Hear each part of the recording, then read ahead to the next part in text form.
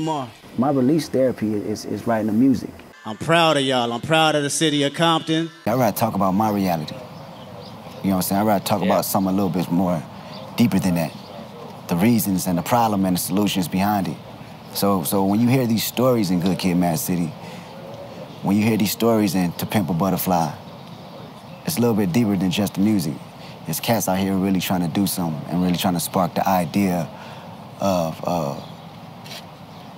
positivity in the community. How can I use my influence with other cats coming into the city and me still being involved in the activities, you know, inside the streets? How can I influence that in a positive way? That's got to be great. That's great. Inspire, you know, my little brothers and sisters, inspire my little cousins, my city. It also make me more hungry though. Really though? Yeah. Why? Yeah, because it's a need to never be content or to be comfortable. You know, you always want to continue to grow. So whatever that challenge is, I'm always looking for it. I could be proud and say, this is where I'm from. You know? I still believe in Compton. Compton always been the future for me. I think we breed some of the most incredible individuals, creators, intellectuals, talent. We had it since day one. That's why I always screamed this city. I've traveled the world. There's no place like this one right here. Kendrick Lamar is many things. Poet, writer, artist, wordsmith, local hero, community-driven, exceptional talent, leader. However, for instance, hip-hop. Hip-hop has done more damage to black and brown people than racism in the last 10 years. These goofballs see an easy target. Did you catch that? Lamar stated his views on police brutality with that line in the song, quote, "And we hate the po-po, want to kill us in the street, faux show." KG. Please. Ugh, I don't like it. It is so wrong. It is so counterproductive. It gives exactly the wrong message. And use the Fox News empire to attack him whenever they can. From media folks. Our culture has changed over the last 30 or 40 years, and there's been an attack on those things in particular. And I just think that kids are exposed to all kinds of horrible stuff nowadays too. I look back and I think about the horrible stuff that they hear when they listen to rap music, the video games that they watch from a really early age. To sitting politicians, it's safe to say he's taken a lot of heat in his career. On Kendrick's album To Pimp a Butterfly, considered by some to be his best album, he suffered the wrath of many for his creative expressions, musical integrity, and storytelling. The album's 7th song is All Right, a powerful protest track that Lamar said lyrically was inspired by a trip to South Africa's Robben Island, where Nelson Mandela sat imprisoned in a cell. From Complex, since its release in 2015 on To Pimp a Butterfly, All Right has been widely accepted as one of this generation's most important protest anthems. It's a symbol of hope. It's difficult to pinpoint the exact moment the song was first used in a protest setting, but many trace it back to July 2015 as news of Sandra Bland's death while in police custody spread and protests ensued. Now to the latest on Sandra Bland, the woman who was found dead in a Texas jail cell 3 days after being arrested during a traffic stop. Police have released new video from outside her cell around the time she died, as her family awaits the results of that private autopsy.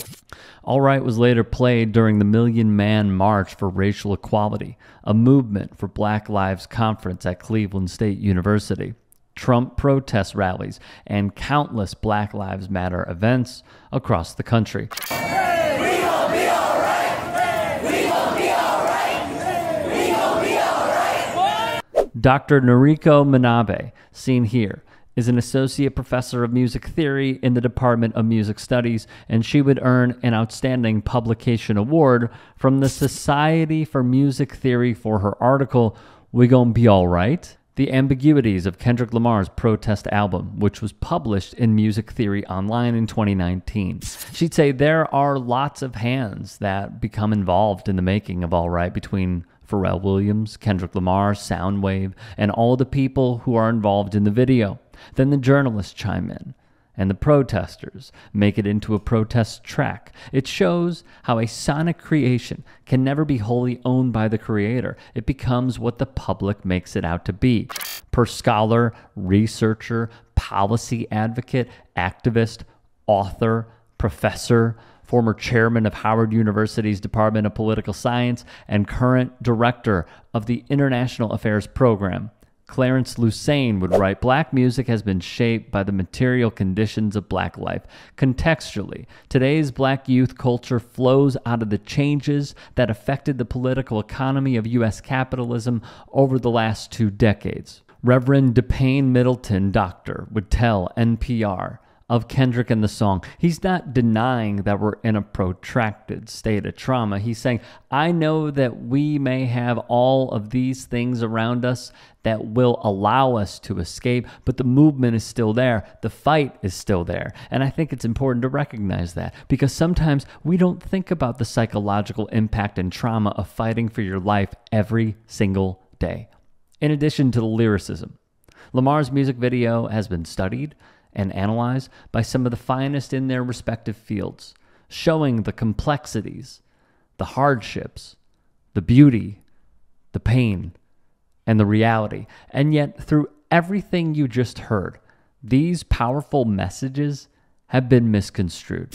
A local town is set to pay out $100,000 to settle a lawsuit that, per the Connecticut Insider, stems from claims the son of a police officer suffered emotional distress and claims his parents were forced to pay tuition costs to move the child to another school after the student's 8th grade class was shown the music video to All Right. The teacher showed Songs That Shook America, a riveting series involving the Roots frontman Black Thought, goated, and drummer Questlove, outlining various ballads that made their impact. All Right was featured. Eric Bender, the writer who broke the story for CT Insider, wrote in his piece, "The lawsuit claims the teacher knew that one of his students was the son of a cop and had an individualized education plan and a diagnosed learning disorder. It also argues that the video depicted officers as murderers and contained other shockingly violent scenes and controversial statements about police officers. Per Patch.com, the case dates back to 2020, when the Vernon Center middle school teacher received a written reprimand after a complaint was filed by the student's parent.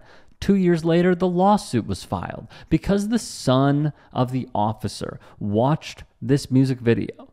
He suffered emotional and psychological injuries and distress. That's per the suit. PTSD was mentioned, depression, shock, anxiety, confusion, feeling unsafe, sadness, and social withdrawal were also listed." Noah McGee of The Root would add, "The teacher who showed the documentary was reprimanded at the time after parents said the content in the doc was inappropriate. This is the same teacher who was also reprimanded in 2004 for showing excerpts from the documentary Fahrenheit 9/11 and then reprimanded again in 2006. So before we get into it, if you can, please go to youtube.com/TYT Sports, our homepage, and become a channel member to keep us afloat. And or go to tyt.com/join. You could also follow me on my socials, Twitter, Instagram, and TikTok.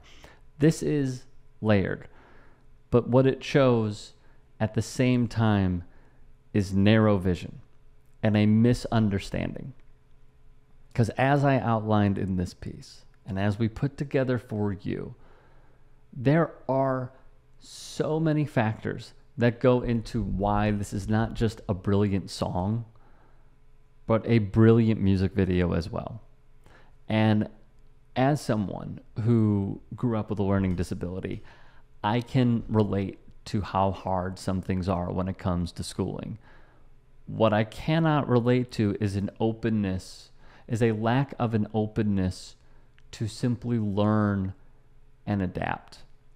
And yes, there is clearly a bias in the home of back the blue, protect the shield at all costs, cry a foul when anyone goes against.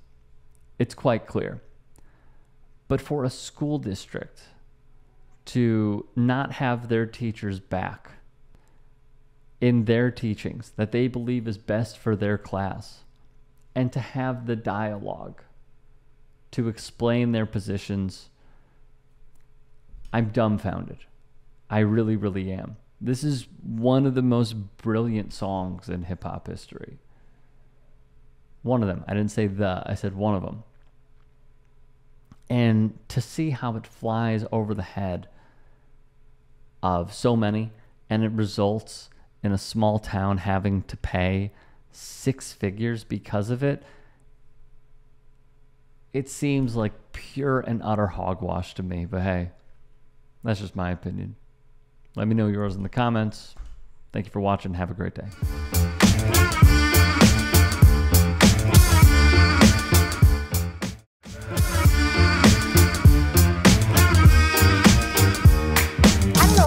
Would want to enter into a contract with him after this. I wouldn't be surprised if everybody just drops him cold. Hogan says he is resigning from the WWE, while the WWE saying Hogan was fired. And he would suffer the consequences. What we saw in that tape is exactly what 21st century racism looks like. You may like black people and be friendly to black children, but you don't want your child to marry a black person. And yet, shockingly, when Hogan used the N-word during a 2012 radio broadcast, he explained that a black wrestler, Booker T, called him the word during a match. And they're all talking trash. Booker T goes, "I'm coming for you, Hogan, you."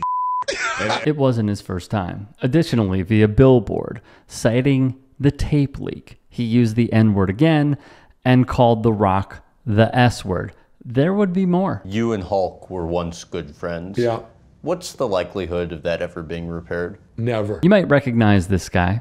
It's former wrestler Jesse the Body Ventura, who would go on to become the governor of Minnesota. Long and short, Hogan did Ventura dirty. And he's the one that ratted me to Vince when I tried to unionize. I found that out under federal deposition when Vince was put under sworn, and he didn't hesitate at all. I told my lawyer the story, and in deposition you could ask about anything. And so I wanted to know who ratted me in the locker room, because there were no agents, no one from the office was in there when I did it. So it had to be one of the boys. And when my attorney said, Mr. McMahon, has there ever been a union in wrestling? And Vince said, no. He said, has anyone ever tried to? And Vince said, well, I think Jesse Ventura spouted his mouth off about it once before. And my attorney said, did you hear Mr. Ventura? No. Well, then how do you know he did? With no hesitation, Vince went, Hulk Hogan told me. And I didn't show any emotion, but I almost tipped over in the chair because he was my friend. Hulk Hogan would fight unionization in the WWE, sucking up to Vince McMahon.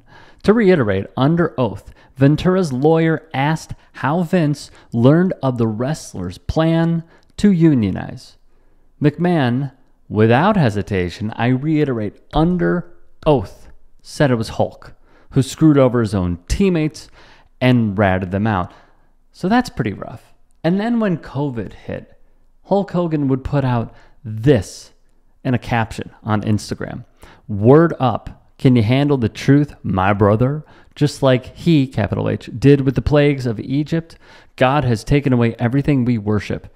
Maybe we don't need a vaccine. Maybe we need to take this time of isolation from the distractions of the world and have a personal revival where we focus on the only, all caps, thing in the world that really matters, Jesus. God has taken away everything we worship. God said, you want to worship athletes? I will shut down the stadiums. You want to worship musicians? I will shut down civic centers. You want to worship actors? I will shut down theaters. You want to worship money? I will shut down the economy and collapse the stock market. You don't want to go to church and worship me, capital M. I will make it where you can't go to church. Now we have another interesting nugget to add to Hulk Hogan's legacy. What do I mean by that? Matt Bender, let's start here. A contributor to the Majority Report and a journalist for Mashable, brought up something very peculiar, and it was Hogan's tweets. Let's get into it. Bender wrote Hulk Hogan's social media accounts and website promoted a Hulk crypto token, jumping on the recent celeb meme coin trend. It pumped big millions of dollars and then dumped all the posts that are now deleted. There's a new post claiming those previous ones were not him. From the Hogan Twitter account read this message. Website hulkhogan.com is updated with the Hulk info. I'm all jacked up for tonight. HH. Another read, can't stop, won't stop, brother. HH. It had the Hulk crypto token note as well. However, as Binder alluded to, Hulk said, not so fast, my friends. In an Instagram post, he wrote, hello, family. Appreciate your love and support always. Please do not take notice of any posts posted today. They are not from me and will be promptly removed. Thank you, Hulk.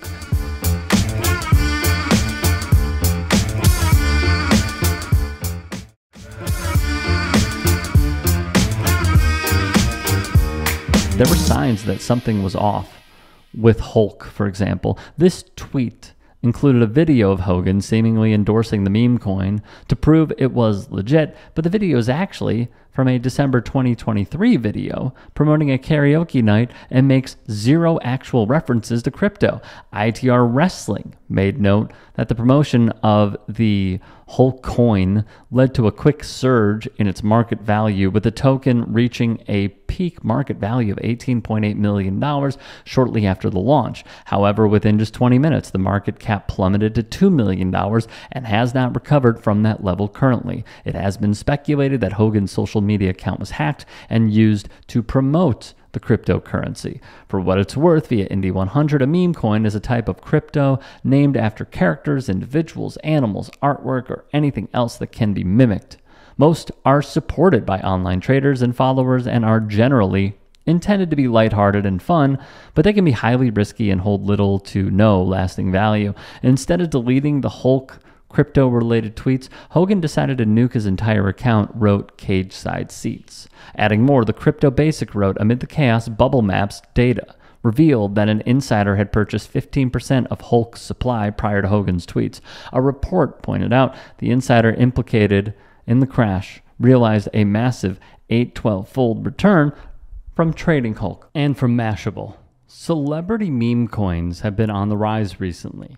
The likes of Caitlyn Jenner, failed gubernatorial candidate, the rapper Trippie Redd have both recently launched their own tokens, while Australian rapper Iggy Azalea's mother token has continued to rise in value as she is constantly posting about it over and over again. It is worth noting, notes Mashable, like much of the crypto space, these tokens are incredibly volatile.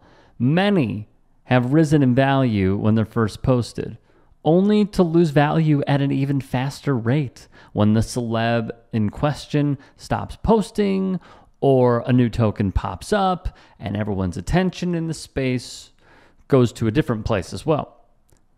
Lastly, from Bitcoinist, savvy crypto enthusiasts were smelling a scam from the get-go here. Incriminating evidence surfaced, recycled videos from December promoting a karaoke event, the lack of endorsement on other platforms linked to Hogan.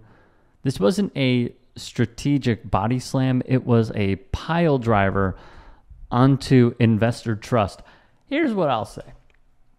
We don't know yet, and we don't know if there was any involvement of simply anybody in Hulk's circle, or if it is just simply scammers somehow getting into Hulk's, only his Twitter, which I do believe is a red flag as well, and then posting about it. So when more information comes in, we will keep you abreast. On another note, what I will say is this. I have never seen more BS than the NFT space, the crypto space.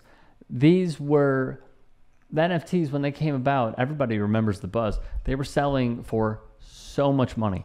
And I remember the viral clip of Paris Hilton being hosted on Jimmy Fallon's show where they forcibly talked about this. And the audience reaction was just mute because no one not only even understood it, but then it was very clear the silent message from the crowd that came across was, who cares about this stuff? It has clearly led to more losses than wins, though the wins at the beginning were extraordinary. Yet here is where we are today. Celebrities, athletes, what have you, allegedly getting hacked and scammers making a ton of money. It is a damn shame, but when we have updates, we will keep y'all posted.